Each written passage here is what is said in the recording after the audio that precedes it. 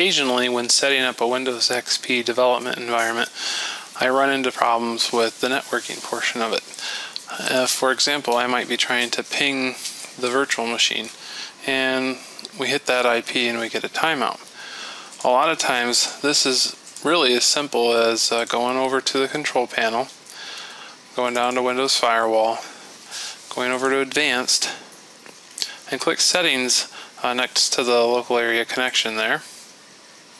Switch over to the ICMP tab and place a check mark and allow incoming echo request.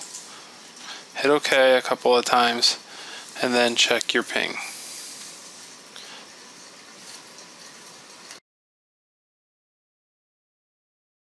From the Windows XP virtual machine, I would like to be able to ping the host. In this case, when I try to ping the host, I'm again going to get the timeout. But this time it's caused by my Norton Internet Security Firewall. So let's see how to change that up.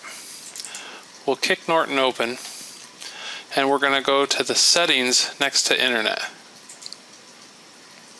When that opens up, we're going to scroll down and find Advanced Settings under Firewall and say Configure. The General Rules configuration is our next target. Here we need to add a rule that will allow us to ping the host. Select Allow and click Next. Connections from other computers. Next. Here you could pick any computer. In this case, I'll pick any computer in the local subnet. Click Next. From the drop-down, select ICMP. Then select the radio button, Only Communications that match all types and ports listed below, and click Add.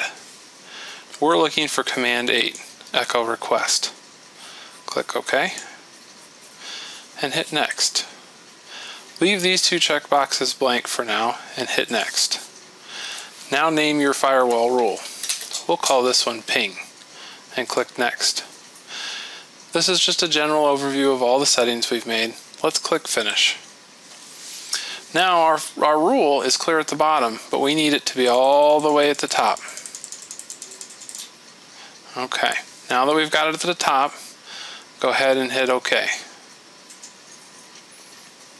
Hit OK again, and one more time.